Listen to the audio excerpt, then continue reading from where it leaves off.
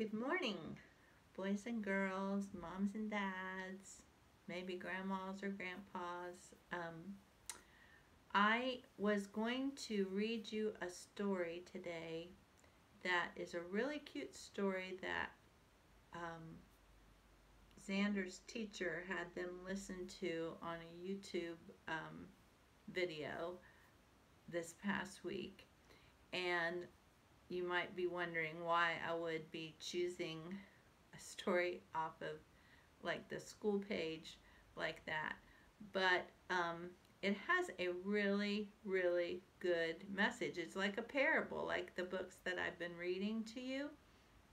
So, what I'm going to do is I'm going to go through um, kind of explaining a little bit about it and what I want you to look for when you listen to it and watch it, because Landon is going to include the link for the story, and it's not very long at all, but it's a very cute story. It's called Memoirs of a Hamster. If you happen to have the book, you can go back and look at it and discuss why this applies with scripture, okay? This book is talking about a little hamster, and he thinks that his life is just fantastic.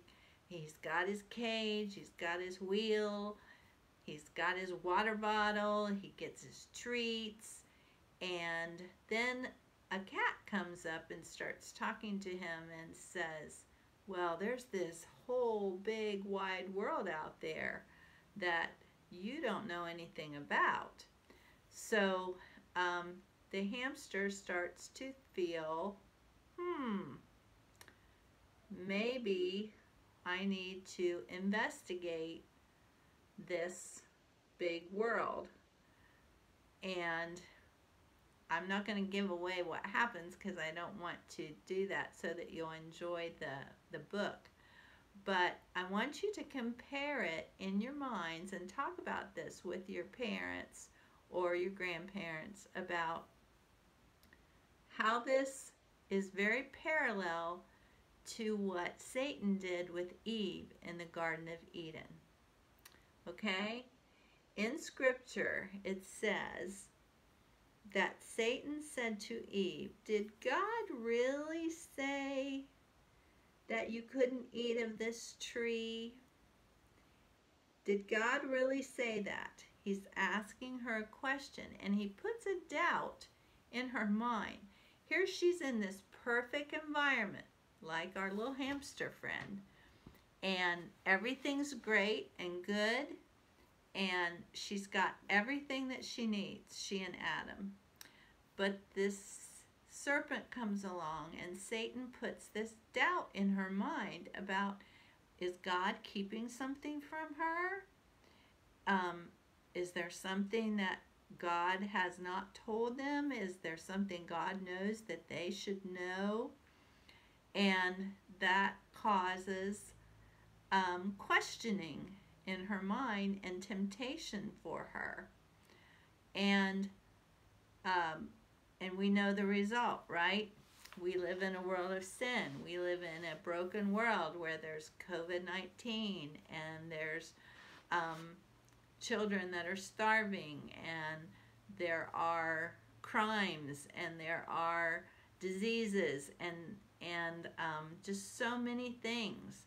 There are tears, and there's pain, and there's all these things as a result of her questioning God. I want you to think about that when you listen to this story on the YouTube link that Landon will put in with this video. And then I also want you to think about it in relation to your parents and what they tell you, and whether you question and ask why can't I do this? Why are you saying this? Why? And think that your parents are trying to keep you from something fun or great. and think about, do you really think that's true? Do you really think your parents would do that? Okay? So I hope you enjoy that video. But since I don't have that to show you, what we're going to do today is we are going to go through the books of the Old Testament. Now, the third graders learned these back, I can't remember if it was kindergarten or first grade. One of you could tell me that. But I made up some motions to help learn and remember the books of the Bible. So we're going to go through the Old Testament books, and I'm going to show you those motions. And as I go through, I'll explain if there's one that I think you might not understand why I'm doing it this way. Okay? I know there's a song, but it's the melody is really, really repetitious, and I think that it's good for you to have more than one way to learn. Some people learn best by hearing, some people learn best by seeing, some people learn best by doing, and so this way you can see, do, and hear, all three, okay? So we'll start with Genesis. Okay, now Genesis is the beginning of everything, and that's why we did this for Genesis. Genesis, Exodus. What is Exodus? Pharaoh says, go, Moses, get out, go. So Genesis, Exodus, Leviticus. Leviticus is a lot of rules. And so we're going like this. Don't do this, and don't do this, and don't do this. Genesis, Exodus, Leviticus, Numbers, Deuteronomy. Okay, the reason I did that is because it's so long and I couldn't think of anything to go with Deuteronomy. Okay, so let's do the first 5 together. Ready? Genesis, Exodus, Leviticus, Numbers, Deuteronomy. Joshua, he was a general, right, for the army of God. Joshua. Judges, you're hitting your gavel on the podium like a judge, okay, in a courtroom. So Joshua, Judges. Now this one, bend over and pick up. Ruth, she picked up the grain that was left in the field, remember, that the workers would drop. So we have Ruth. 1st and 2nd Samuel. We're putting on our coat that Hannah brought to him every year in the temple. 1st and 2nd Samuel. 1st and 2nd Kings. We got a crown on, right? Kings. 1st and 2nd Chronicles. Chronicles is writing down the history, okay? So we're writing, okay? Or you could do it like this, I guess, if you wanted to. Okay, let's start from the beginning and try all those again, okay? Ready? Genesis, Exodus, Leviticus, Numbers, Deuteronomy, Joshua, Judges, Ruth, 1st and 2nd Samuel, 1st and 2nd Kings, 1st and 2nd Chronicles. Now we have a queen. Oh, I'm sorry. No, I goofed. 1st and 2nd Chronicles. Ezra. Ezra was very faithful in praying to God and asking God for help. So Ezra. Nehemiah. Nehemiah rebuilt the wall around the city of Jerusalem. So we have Ezra, Nehemiah. Esther. Okay, we have a queen's crown, and then she's a woman. So Esther for her hair, okay? Okay, let's start with Joshua and go through those. Ready? Joshua, Judges, Ruth, 1st and 2nd Samuel, 1st and 2nd Kings, 1st and 2nd Chronicles, Ezra, Nehemiah, Esther. Job had bad sores all over him, and he lost all his family except for his wife, and he lost all his animals, his livestock, and his house, and he got very sick, and God allowed this to happen. So we point to the sores on his skin and we look sad. So Job. Psalms. Psalms are songs, okay? The songs of David. So Job, Psalms, Proverbs. Proverbs was written by Solomon, the wisest man on the earth, that was all human, not part God. Obviously, Jesus was the smartest man that ever lived on the earth. But Solomon, remember, asked for wisdom. So we're pointing to our mind, our brains for wisdom, for Proverbs. Okay, so we have Job, Psalms, Proverbs, Ecclesiastes. We're pointing to our watch. Why are we doing that? Because in Ecclesiastes, there's the very famous passage that's well known that says there's a time to be born and a time to die, a time to laugh and a time to cry, a time to build up and a time to tear down, and it goes on and on. You can read that together with your family if you want to. So we point to our watch for time to remember that one. Okay, let's start at the beginning, and let's go through. Oh, let me do the next one. The next one is Songs of Solomon, and we love because it's a love story. So Songs of Solomon. Okay? All right, here we go. Genesis, Exodus, Leviticus, Numbers, Deuteronomy, Joshua, Judges, Ruth, 1st and 2nd Samuel, 1st and 2nd Kings, 1st and 2nd Chronicles, Ezra, Nehemiah, Esther, Job, Psalms, Proverbs, Ecclesiastes, Songs of Solomon. Okay, now we have the prophets. This designation or division in the Bible is called the prophets. So we have Isaiah, and we're cradling a baby, and the reason we're doing this is because Isaiah foretells the coming of Jesus, and he talks about Jesus. He's called the Messianic prophet, for he foretells the Messiah.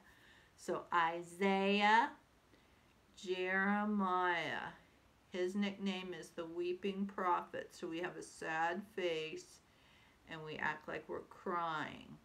Isaiah, Jeremiah. Then we're really going to cry because the next book is also written by Jeremiah, and it's Lamentations. So Lamentations. To lament means to cry and weep. All right? So we have Isaiah, Jeremiah, Lamentations. Now this one, you're going to act like you're dead, okay? And then you're going to put your arms up. So be it like a dead skeleton and put your arms up, because Ezekiel is the book that talks about the valley of dry bones. And God tells Ezekiel, can these bones live? And then God makes them live. He puts them together and they become alive. All right? So we have Ezekiel, Daniel. That one I don't have to explain, I don't think. Rawr, Daniel. Hosea. We're spraying with the hose. Hosea. Okay? Let's do the prophets so far. Isaiah, Jeremiah, Lamentations, Ezekiel, Daniel, Hosea.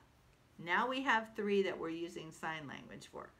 Joel, Amos, and then Obadiah, an O. Okay, so Joel, Amos, Obadiah. Then we have swimming. Swimmy, swimmy, swimmy for Jonah, who got swallowed by the great fish. Okay, then we have Micah. We're singing into a mic. Jonah, Micah, and then we're going to neigh like a horse for Nahum. Okay, Nahum. Habakkuk, Zephaniah, Haggai, Zechariah, Malachi. The last 5, couldn't really think of anything for those 5. So those 5, you're just going to have to memorize the names, okay, of those books. And those are minor prophets.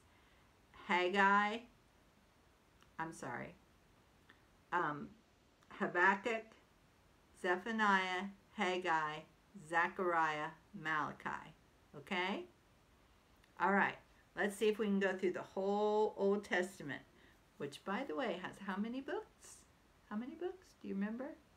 39. 39 books in the Old Testament. Okay, ready? Genesis, Exodus, Leviticus, Numbers, Deuteronomy, Joshua, Judges, Ruth, 1st and 2nd Samuel, 1st and 2nd Kings, 1st and 2nd Chronicles, Ezra, Nehemiah, Esther, Job, Psalms, Proverbs, Ecclesiastes, Songs of Solomon, Isaiah, Jeremiah, Lamentations, Ezekiel, Daniel, Hosea, Joel, Amos, Obadiah, Jonah, Micah, Nahum, Habakkuk, Zephaniah, Haggai, Zechariah, Malachi. And there you have your books of the Old Testament. Hope that helps you. I hope you can learn those and get them into your mind. Now, I'm not telling you to learn these just to learn them so you can spout them off like that, like say them back. The reason that it's important for you to learn the books of the Bible is so you can find scripture, find verses in the Bible. Yes, I know we have Bible apps on our phones now and we don't really have to know where the books are, but I still think it's really good for you to be able to take a hard copy Bible, a book, and be able to find scriptures, because if you don't know where it is, then how are you going to share it, right? Okay, I hope you enjoyed that. I'm sorry it didn't go exactly as I thought, because with copyright and stuff, I didn't realize how I could not play the recording for you of the book Memoirs of a Hamster, but I'm sharing the link with you, and you can go on and listen to that and see the cute pictures, cute pictures and illustrations, and then discuss the story with your family and how it's really a modern kind of parable too, because it very much parallels Eve and the garden. Okay? All right, I hope you have a great day tomorrow. I know it's supposed to rain. I miss seeing you all. I know it's hard not being able to be with your friends, and just hang in there. There's FaceTime and phones you can call and talk to each other. Okay, love you all. Bye.